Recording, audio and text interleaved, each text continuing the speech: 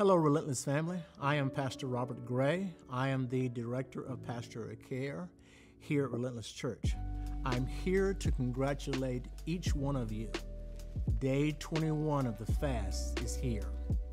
I want to rejoice with you about being a part of this fast and also praying and believing that God is going to answer your prayers for so many things that you prayed for along the way. But I want to encourage you that if your prayer has not been answered at this point, please do not give up. Do not falter. As you look at the fact that when Jesus was in the wilderness, at the end of his fast when the temptations came, and there's so many times that when we're believing for something, we're fasting and we're praying, at the end of the fast, the enemy brings things against us. Please do not be discouraged by that. Just hang on, stand firm on his word. I remember one of Pastor John's powerful messages, which there are so many, but the one that sticks out to me, especially during this time of fast, is when Pastor John said that we as believers, or in anyone who say at the beginning of the year, this is our season. And he said, no, it's not our season. It's God's season. This time of what we consider isolation, this time of this pandemic, has put us in a position to seek God or to be able to sit still and listen to him. During this time of fasting, the one thing that I have learned and been a part of is the fact to understand that God responds to our obedience. Our obedience to take this time and to fast and allow him to speak to us is paramount in understanding what God is trying to say to us. So I want to encourage you that on this 21st day, if you have not received an answer, don't get discouraged. Please don't get discouraged. God is not mocked. Whatever we sow, we will reap. As we have sown this time of fasting and praying and believing and standing on his word, as I'm thinking about the fast, I'm reminded in the book of Daniel. As Daniel was praying and the angel reached him, he said, on the first day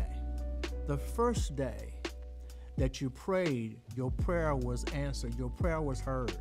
But the enemy came in and hindered him, and it took 21 days for him to get there. So I want to encourage each of you, as you have prayed from day one to now, to continue to believe that your prayers were answered. But I also want to encourage you that do not allow the 21 days just to be for the 21 days. This to be a lifestyle going forward, to continue to fast, to pray and believe. And I truly believe that as all of us who are praying and believing, God is going to answer each one of our prayers. God says in his word in Ephesians 3:20 that he would do exceedingly abundantly above all that we can ask according to his purpose. Stand on that word, exceedingly and abundantly above all that we can ask. I truly believe that we have not seen or heard all the things that he's going to do for us. I believe going forward, starting this year, that we will see things we have not seen. We will hear things we have not heard. And just remember that he responds to our obedience. So be encouraged. This house, our pastors, Pastor John and Aventer, loves us so much. And they care about us so much. They want the best for us. So finally, I would like to personally thank Pastor John and Aventer Gray for their leadership, thanking them for answering the call to come here.